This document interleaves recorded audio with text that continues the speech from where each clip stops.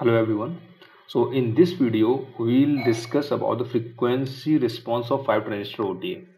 So in the previous video I have discussed about the slew rate concept, before that the large signal analysis of the 5 transistor OTA, and in this I'll give a brief introduction of frequency analysis. Later we will proceed further. So it I can say just an introduction to frequency analysis.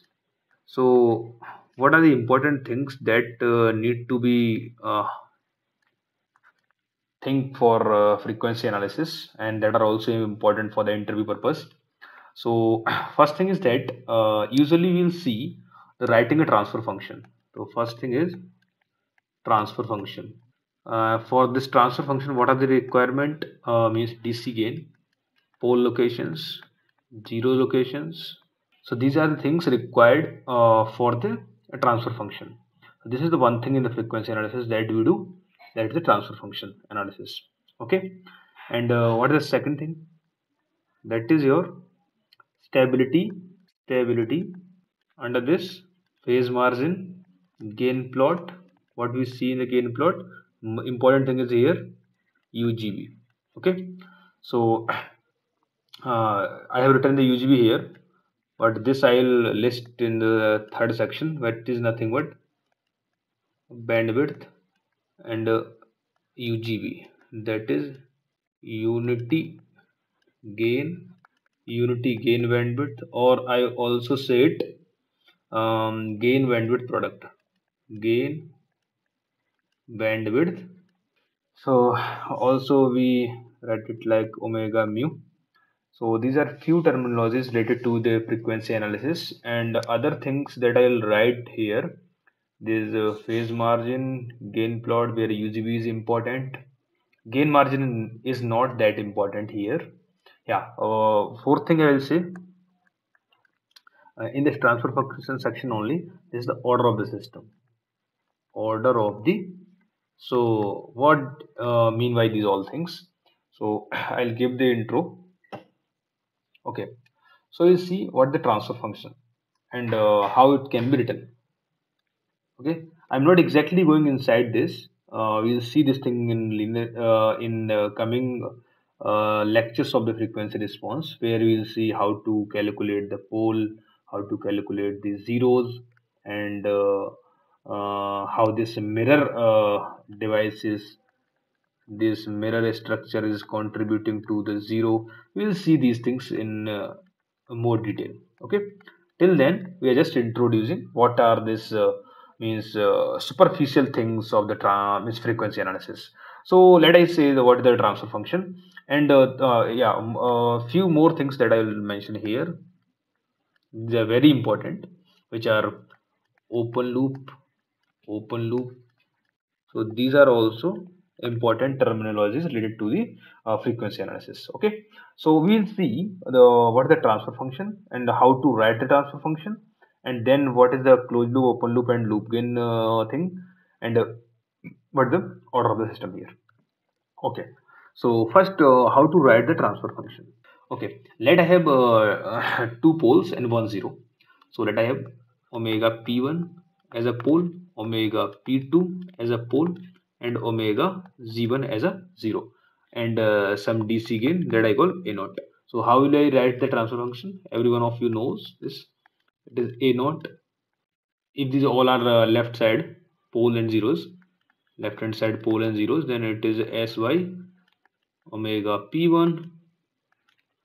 It is 1 plus sy omega p2. So this is in general expression that we write. Okay, so what you can see here, this is your second order system. So now if I in general we see the first order system, because our OTA is a first order system in general. So what is a first order system, and how to extend this concept in the open loop response, closed loop response, and loop gain concept. Okay, so first order system. So that is the important thing from the point of view of the analog design. First order system, it is important from. So in general, if the first order system is how to write it, I can say h of s, that I will say So T of S or H of S, as just I am writing a transfer function, which is nothing but output by input in S domain is equal to what? DC gain divided by 1 plus S by omega P1. So this is the first order system. So this is the only point of interest here. Throughout the discussion, whenever we design the amplifier, whether it is a first stage amplifier or two stage amplifier, means after this 5 times to T, if we add the second stage, our main point of analysis is always the first order system analysis, where the gain margin and phase margin are, or not gain margin, but the phase margin is good enough to get a better stability. So first order system is a concern. Okay. So if I say this is my this is my open loop system. Okay, so it is nothing but I would say gain of my.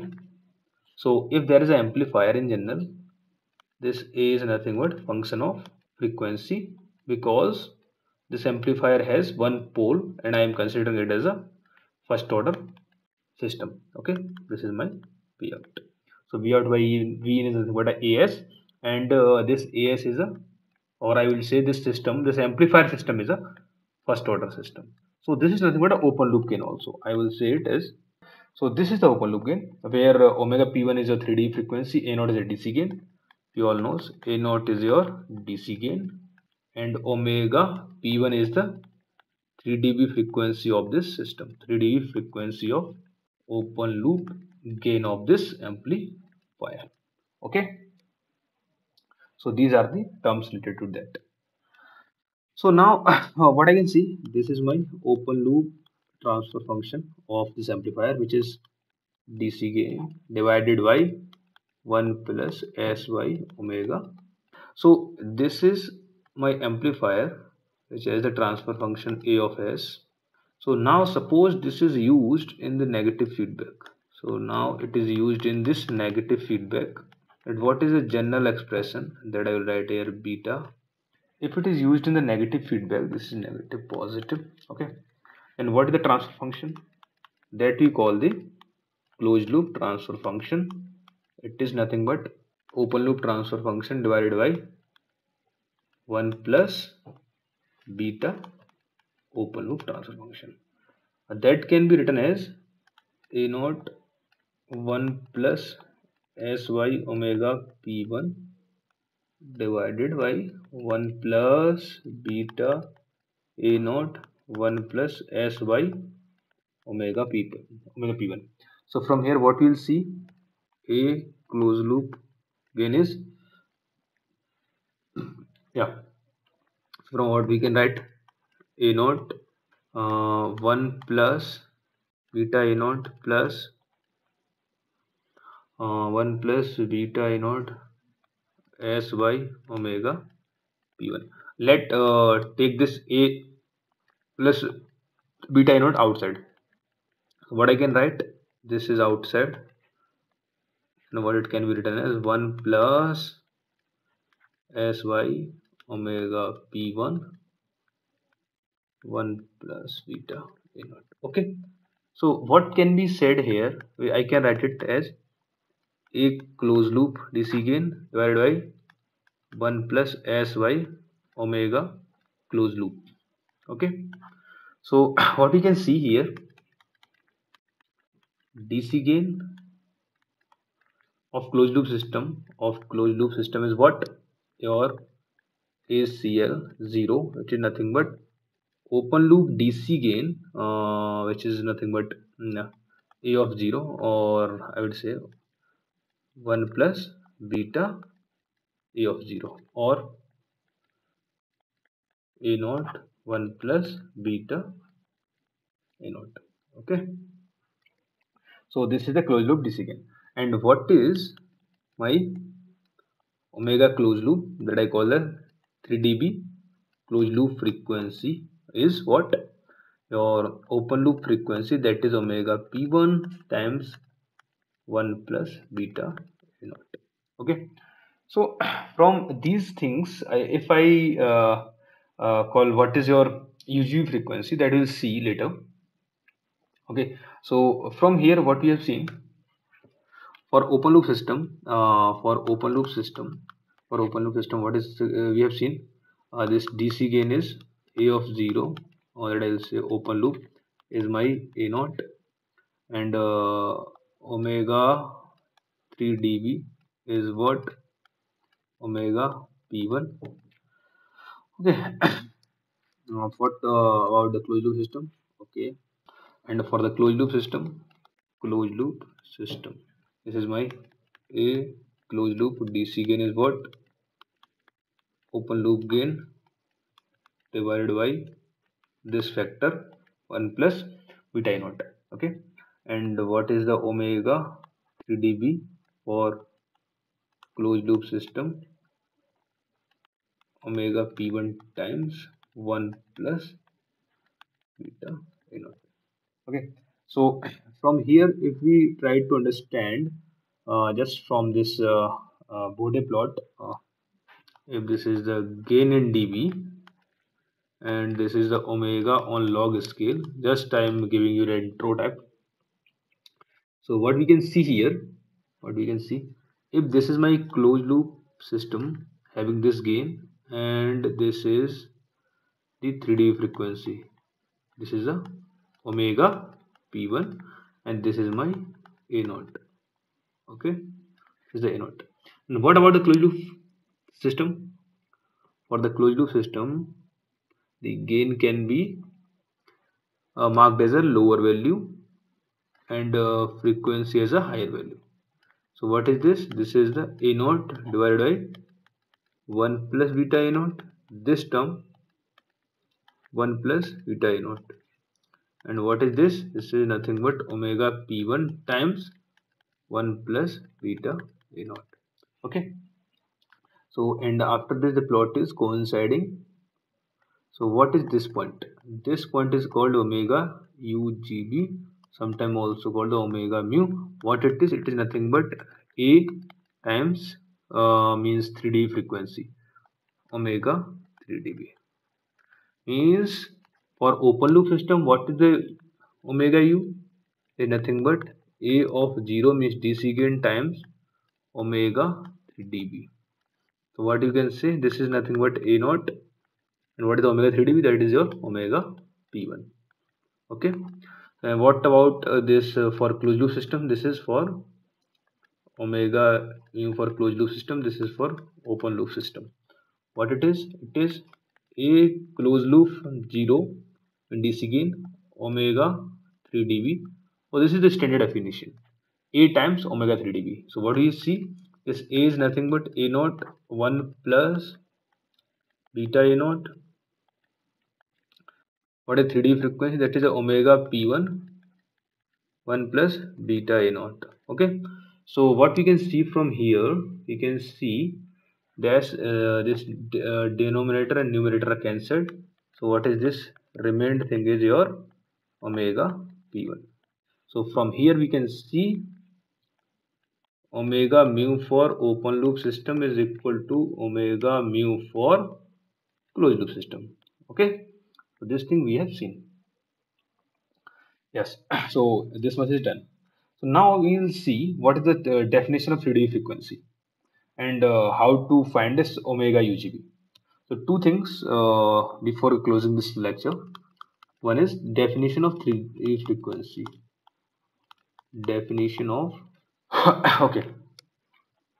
So what is this? Suppose I have written initially this is my A of S is nothing but A naught 1 plus. So what is happening at this omega p1? Actually, what we have seen from the graph, we have seen that at omega p1 there is a rolling off in the gain. So how it is happening? I will say that if I mark this as omega magnitude, and what it will be under the root 1 plus omega y omega p1. So I will say two cases. Case 1, case 2. So in case 1, I will consider that this omega y omega p1 is greater than 1. So I can say the square term is much greater. So what can be seen? The A of omega magnitude is what? Your A naught divided by omega y omega p1. Okay. So what I can say, it is nothing but a naught omega p1 by omega. And second case, omega by omega p1 is less than 1. So I can say my 1 is dominating over this square term. So I can say this is nothing but a naught by 1, which is a naught. So what we can see from here, that after if this omega by omega p naught omega p1, if this is the transition point, okay, so you will see omega by omega p1 equal to 1 is a transition point. Transition point. Okay, before it the gain is constant, and after this gain is reducing with the frequency. Okay, so what we can see from here, omega equal to omega p1 is your transition point. Before this the gain is constant, and after this gain is rolling off with some frequency. So what actually I can say, this gain is constant. Gain is constant for omega less than omega p1 from this condition, and gain is nothing but a naught omega p1 by omega, it is greater than omega p1. Okay, so from here what we can see, if this is my omega p1 and this is my in general omega on log scale, then what we can see, what we can see, before this frequency, this is the asymptotic plot. In real it is a different thing. So this is a naught, and after this it is reducing. Okay, it is a log scale, so it is linearly reducing. Otherwise it is a inversely proportional to omega. So it is reducing like this. So yeah, so what we can see, what will happen at this value, omega equal to omega mu. Okay, so what will happen at this omega equal to omega mu, from here we can see, if omega equal to omega mu, which is also equal to a naught omega p1, which we have seen in the previous slide. So what I can say, the magnitude of my gain, that is gain magnitude is, that upper term is also means this is my a naught omega p1 divided by omega mu, and this is also omega mu. So we can say it is cancelled to 1. So what we can see, this magnitude is nothing but 1. On dB scale it is called 0 dB. So this is also called the unity gain point, unity gain, or on the dB scale it is called the 0 dB line. Okay, 1 means 0 dB. So what we can see, other way, this is the definition of 3 dB frequency. 3 dB frequency is a transition point in the gain plot. Before it gain is constant, and after it gain is rolling off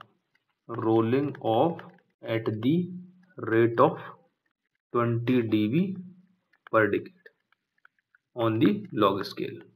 Okay, so what we have seen, 3D frequency is nothing but a point of transition. Before that gain is constant, and after that gain is rolling off with the slope of minus 20 dB per decade. Okay, this is the a naught.